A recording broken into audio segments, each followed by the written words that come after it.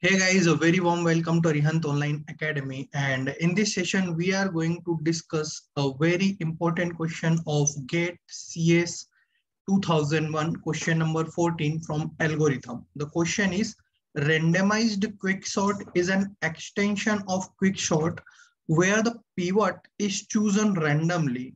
What is the worst case complexity of sorting n number using a randomized quicksort? So randomized quicksort is basically extension of quicksort. And in worst case, if we talk about worst case, so we can assume it in two cases. Case number one is, suppose we have all the elements similar. We have all the elements similar, right?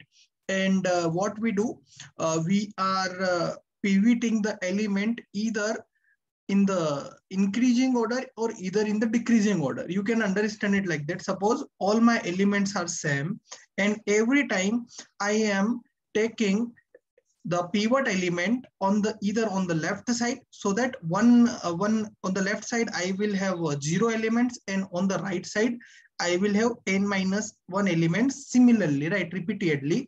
So this will lead to the worst case, right?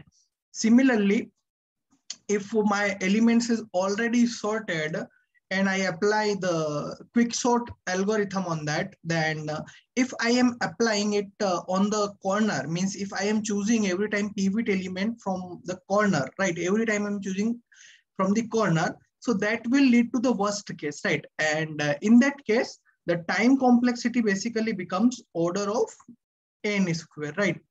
If you will see, option C is correct here.